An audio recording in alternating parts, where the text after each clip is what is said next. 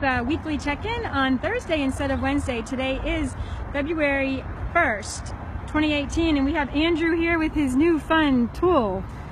This is a Hori Hori Japanese gardener's knife. It's been used for centuries in Japan. I'm going to do a little demonstration here, I guess, showing you. If you flip it over here, you've got a nice measuring unit showing you at the depth which you want to plant your seeds. And we're going to do a little one with some corn here, which we want to plant about 1.5 inches. So if you come down here, we can kind of just stick it right in like this, right at about 1.5 inches, and kind of just move it right to the right and create a nice little hole. Plant your seed right in there, and then there you go. The rest is for nature. And then what about the two sides of it? The two sides, I like this because it has a serrated edge here, good for like harvesting or trimming, and then also it's got this really fine edge as well. Where do you carry it? I carry it in my sheath.